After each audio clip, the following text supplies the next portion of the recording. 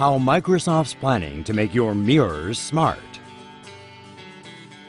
Microsoft has designed a smart mirror that allows you to check the weather and look up the status of your stocks while you brush your teeth in the morning. Everything a person could ever want. Microsoft's Magic Mirror is a one-way mirror with a 23.6-inch LCD-lit screen behind it, which allows the mirror to show white UI elements on a dark background. Besides displaying information like the time and the weather, the mirror may also be able to tap into the Internet of Things and provide information like the fastest route to work. Microsoft uses a Raspberry Pi 3 microcomputer to power the Magic Mirror.